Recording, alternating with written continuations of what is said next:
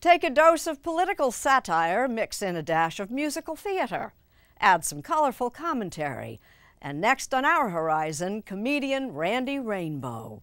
Here's Rita Braver. Ladies and gentlemen, please welcome Randy Rainbow! The fans who flock to see Randy Rainbow's shows, hey girl, are here because they found comic relief from the past few years of politics and pandemic. You got through it because of me. By watching his satirical videos. How do you solve a problem like Korea? Often skewering I grew up in let's cut the conservative political figures. 'Cause alternative facts are facts that aren't facts. Just be. I never. Shut up. Best. Just be best. Look it up. They've made him a social media sensation with hundreds of millions of views. But even his most ardent admirers may not know the real and improbable Randy Rainbow story. Just for starters, your name really is Randy Rainbow. Rita, I swear to God, it's my name. I know it sounds like the corniest stage name that you could choose. I would not do that to myself.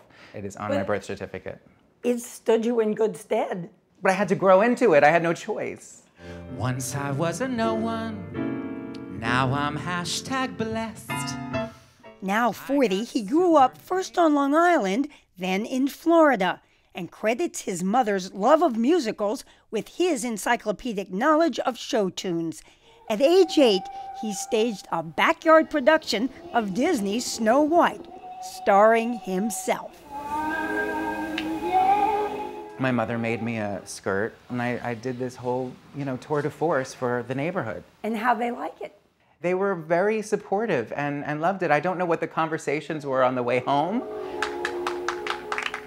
And it's really, a testament to my mother for not ever making me second guess my decision to do that. He tells it all in his new memoir.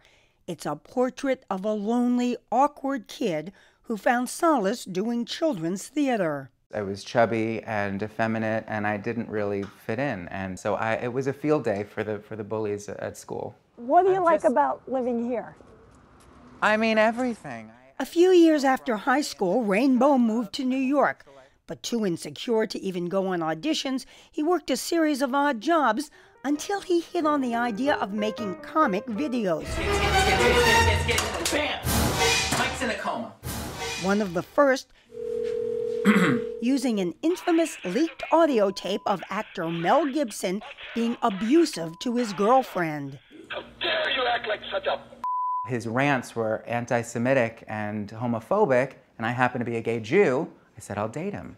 I walked around my apartment having romantic phone conversations with his disgusting tirades. You're a pain in my ass!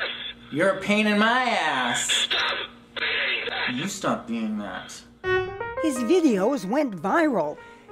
No. Oh, God. And eventually, Rainbow hit on the idea of spoofing the news. She was rebelling. Now she's a felon. Inserting himself as a know-it-all reporter. And welcome back to the first presidential debate. Into actual events. I have a great company, I have a tremendous income, and the reason I say that is not in a braggadocious way, it's because... Braggadocious? Is that even a word? I don't know, maybe, who knows? And then breaking into parodies of favorite songs. He's super callous, fragile, egocentric, braggadocious, likes to throw big words around and hopes that we all notice. That was the mega colossal breakthrough video that got like 16 million views in the first day. So 16 million. 16 million. So that was a game changer for me. 2,102,400 minutes. How do you measure 4 years of the life? He kept going all through the Trump presidency. Joe. Can I call you Joe? No. Into the Biden era. I'm so tired of quarantine. Mr. Biden, bring my vaccine. You recently... Rainbow not only plays all the parts, he handles his own wardrobe. For example, this is a nurse is a go-to for me these days. But really, frankly, they're just slutty Halloween costumes. I have to be honest with you. It all happens in his home studio. MGM Studios. A spare bedroom. Are you sitting behind a desk when you do those No, interviews? there's nothing. It's just this. And says- frankly, I'm often not wearing pants. I put on pants because you're here, Rita. We got to watch him in action as he created his latest video. Here's the tea. I almost said it again. Then for the end, see... Taking on Florida Governor Ron DeSantis' law that bans discussion of sexual orientation with young children in classrooms. It's a badge that I wear with a fabulous flair, 'cause I'm gay, gay, gay, gay, gay, gay, gay. The so-called Don't Say Gay law. You say you don't think of yourself as really being political. I know, people are surprised when I say that. It's never my intention or primary objective to make a political statement.